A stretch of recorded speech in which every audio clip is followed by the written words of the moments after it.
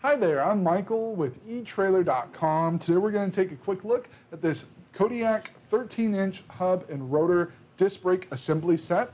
This is going to allow you to upgrade your trailer from drum brakes to disc brakes so that you can take advantage of the superior performance that comes along with having disc brakes on your trailer. Or if you already have disc brakes and you're just wanting to upgrade to a higher quality finish, these are going to do a great job for you as well. Having the two brake assemblies is going to allow you to upgrade a single 7,000-pound capacity axle with a number 42 spindle. Our rotors are 13 inches in diameter, and you can see we've got the 5/8 inch diameter wheel bolts here in the 8 on 6.5 inch bolt pattern. So these are going to work for your wheels that are 16 inches and larger.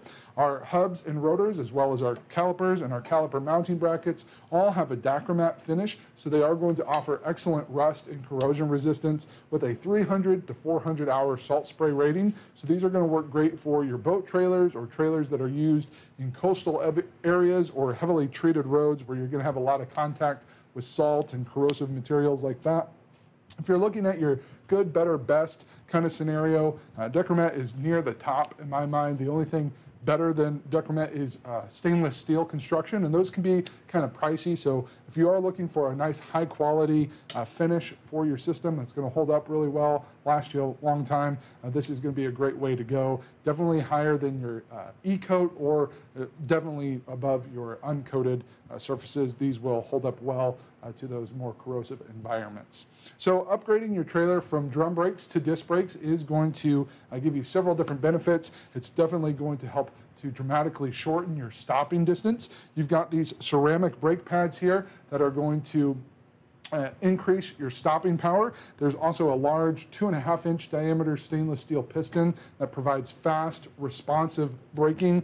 So it is going to provide a smoother, more controlled braking experience for you than you're used to experiencing with your drum brakes. It's going to help keep your trailer from pushing and pulling. So definitely a huge improvement in performance. And in addition to that, you're also going to have less maintenance with this style.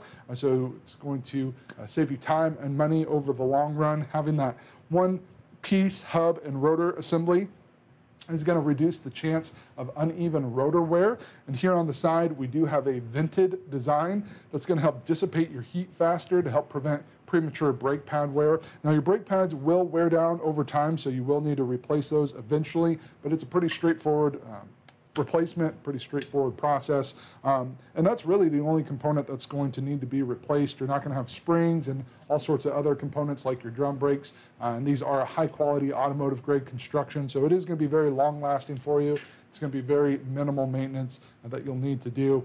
But the one caveat with disc brakes is that they do require a higher line pressure than your drum brakes. So you're going to need to make sure that you've got a hydraulic brake actuator and brake lines that are rated for 1,500 PSI and higher. And that's going to be kind of rare for your trailers that are set up for drum brakes. So you're probably going to have to switch all that out. So it might take a bit of doing to get this all set up for your disc brakes. If you don't already have those hydraulic brake actuators and brake lines, we do sell them separately here at etrailer.com. Obviously, it's not included in this kit, so this kit isn't going to be everything that you need, but it is going to include the two Dacromat plated cast iron hub and rotor assemblies with the 8 pre-installed 5/8 inch diameter wheel bolts on each. You're also going to get 16 of these 5/8 inch zinc-plated steel lug nuts that will hold your wheel in place. You'll get the 2 Dacromat-plated cast iron calipers, as well as the 2 Dacromat-plated ductile iron caliper mounting brackets.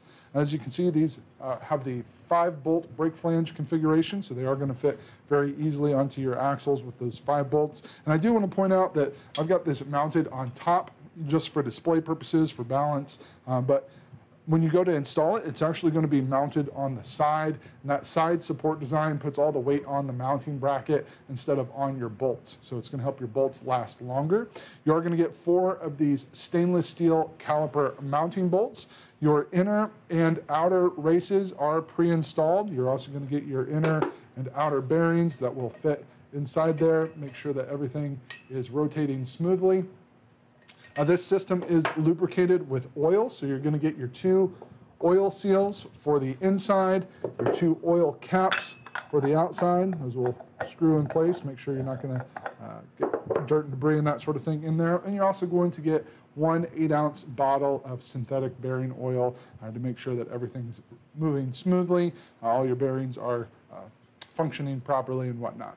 So this kit, like I said, it's going to be great as an upgrade for your drum brakes, or if you've got disc brakes already and you're wanting that decrement finish so that they're going to be longer lasting for you, these are going to do a great job for you. And that completes our look for today. Again, I'm Michael with etrailer.com. Thanks for watching.